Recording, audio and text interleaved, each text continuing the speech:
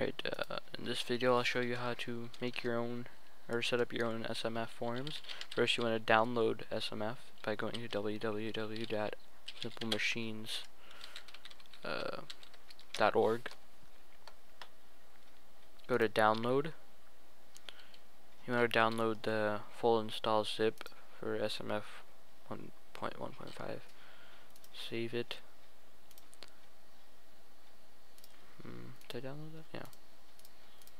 Okay, and then you want to go, I'm going to be using X10 hosting. You can use whatever you want. But some of this stuff won't make sense because not all hosts have the same control panel. So, but I'm using, I'm going to use add enhanced, corporate, and it'll bring you up to a page that looks like this. Just click, go through and sign up for their forums, and put it right there, register an account, and then it'll send you 2 emails, and the second one will look something like this.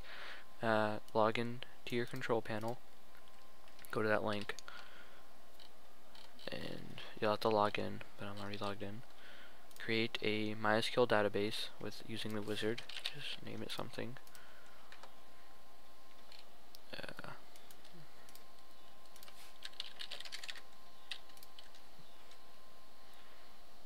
All privileges, check. And return home. You want to go to File Manager. When you first get in, you'll find a whole bunch of stuff. You can just delete that. Select all, delete it. Then you want to go to Upload. Browse to the SMF file that you downloaded, zip, and upload. Should take a second. If you're not going to be using X10 hosting, you're gonna have an FTP client and upload the SMF files through that. It's just I like this better because it makes everything much easier. But yeah. After that's done, it'll say that, and you can just close it. You want to extract the file.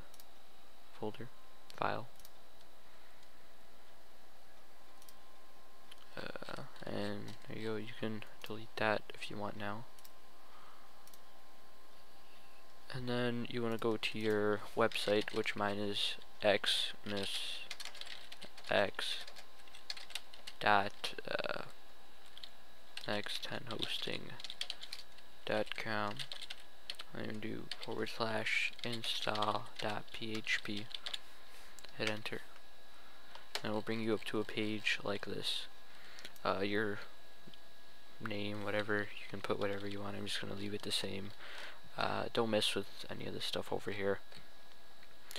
Keep the MySQL server name localhost.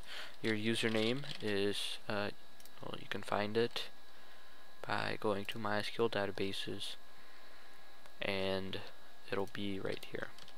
Well, no, yeah. No, right here.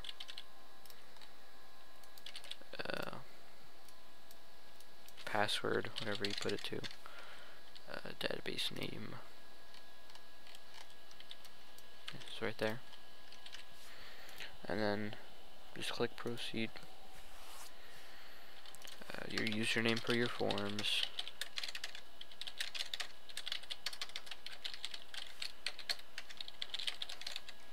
And then your MySQL database password once again, and then just click finish.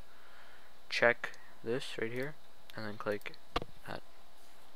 And there you go, you have your own. Oh, sorry about that phone. But there you go, that's your forums. You can go to admin and add whatever. Thanks for watching.